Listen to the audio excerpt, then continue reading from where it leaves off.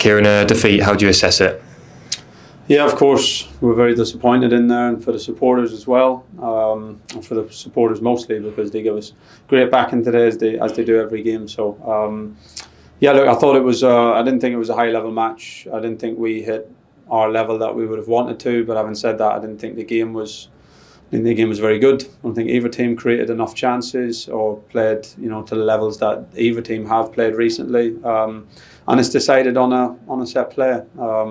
A few decisions in the build-up to the set play that we weren't happy with, not necessarily just the free kick, but I thought from the free kick against Axel, after a pretty steady first 20 minutes, the stadium was quiet. We were comfortable in the game. That, I thought, sort of lit the paper a little bit, and then we had to deal with 10 minutes or so of pressure and too many set plays, and when you have that, there's always a chance that one of them goes in. So no, of course, there's fine margins.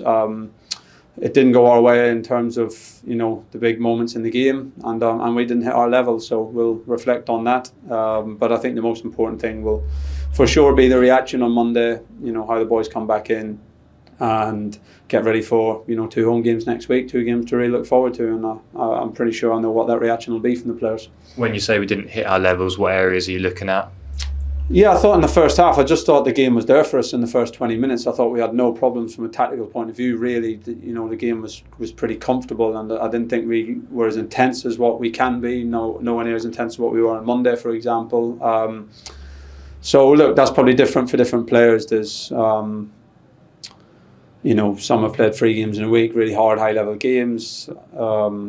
We have a couple of issues from a physical perspective that impact it, but I'm not going to make an issue of that. Maybe it was the game as well, and that can drain you a little bit as well. So we didn't find our intensity. We didn't quite find our bravery or execution on the ball to create more chances in that first half, and the game changes and hinges on a first goal that they get. And yeah, second half we tried. Of course, they had a couple of moments on the counter attack. We built a little bit of pressure at the end, but it was hard to create anything clear cut with how deep they were defending, and we didn't manage to do it today. Why was it hard to create? You mentioned there them defending deep, and then when we did get the chances, they weren't clear cut. Did you feel like we created enough? No, we didn't create as much as we normally do. In the second half, we created more. I think when Ali goes through the goalkeeper, it's a pretty good chance. Marcus gets one cut back to him, but yeah, look, they were sitting on the lead. They were defending the goal with a lot of bodies, and we didn't quite find the way to open them up today.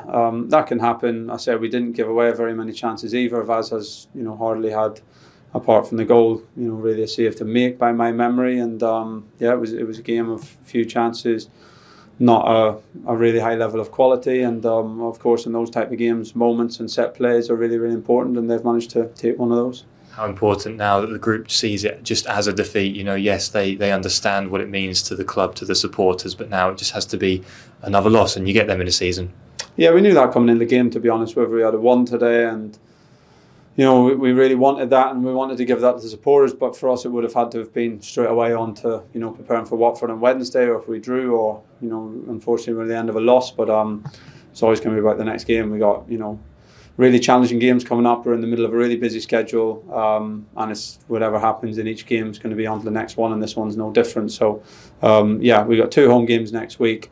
We'll try and produce the right response in training on Monday. Hopefully that leads to a good performance on Wednesday. I know the supporters will be with the boys on Wednesday, and we'll go through this disappointment together as a football club, and we'll be we'll try and come back out on the other end of it strong.